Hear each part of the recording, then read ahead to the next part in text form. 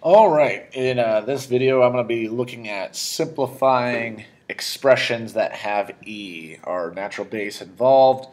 So we're going to simplify the following expressions. So you're going to see if you're very strong with simplifying your exponents and all that, these problems aren't too bad, but maybe we need a refresher. So this first expression, I have 3e to the fourth divided by 18e to the sixth. The way I kind of break it down is I have the numbers 3 and 18, and then I have two variables, or, e to the fourth and e to the sixth. So I'm going to focus on 3 over 18 first. So again, that is 3 over 18. To simplify that, that's just like simplifying any other fraction. We look for what number can we divide both the top and bottom. Well, the top can be divided by 3, the bottom can be divided by 3, so we get 1 over 6 when we reduce that fraction. After I deal with the numbers, I'm going to focus in on e. So I have e to the fourth. I'm going to do this up here. E to the fourth divided by e to the sixth. Now, some of us might forget the shortcut come test or quiz time. When you're not sure, or when in doubt, write it out. So if you have e to the fourth, that's the same as e times e times e times e. 4 of them. On bottom, e to the sixth, 1, 2, 3, 4, 5, 6.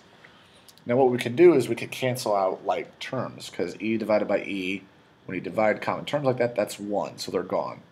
So this, that gone. 1, 1, 1, 1, 1, 1.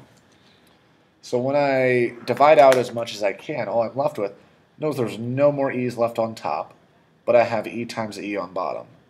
E times e is e squared, but look, again, that's on the bottom. So what I'm going to get is an e squared on bottom. So your answer there is 1 divided by 6e squared.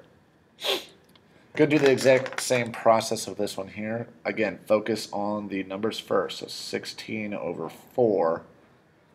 Well, that is just, we're going to leave it as a fraction for now. 4 over 1. Both of them can be divided by 4. So the shortcut you can do is up here, notice I had 4 and 6. The bigger is 6 down there. If I take away 4 from both, I have 2 left over down here. So 6 minus 4, you get 2 down there. Same thing here. If I have 3 e's up top, e to the third, and e squared on bottom, so I take 2 away from the bottom, 2 away from the top, I'm left with an e on top. If you're not really sure how I did that quickly, you can write it out if you would like. Write out 3 e's on top, 2 on bottom, cancel 2 on top, you have 1 left.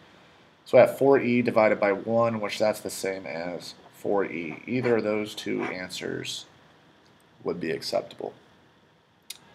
The next one, so this is another exponent property.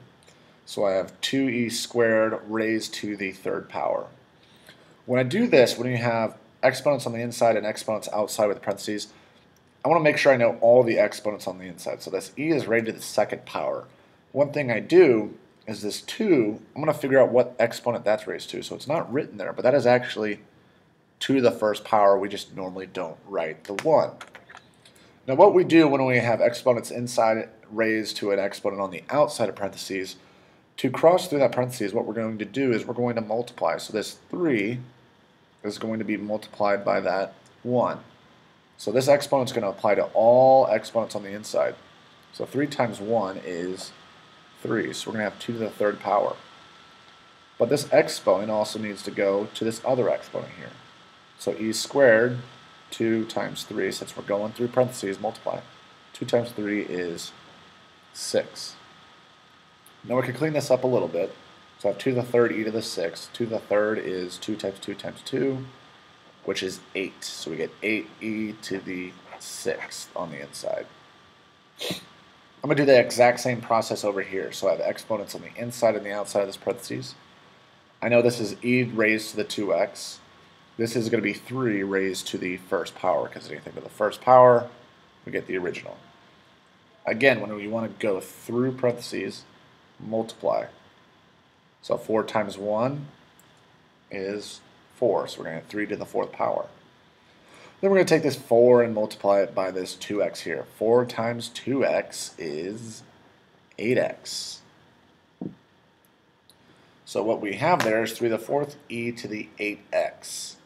You can clean this up a little bit more. We could figure out 3 to the 4th power. You could either do that in your head or do it with a calculator. 3 to the 4th power is 81, and e to the x we're going to leave alone. So that would be our answer, and that is simplifying expressions with e.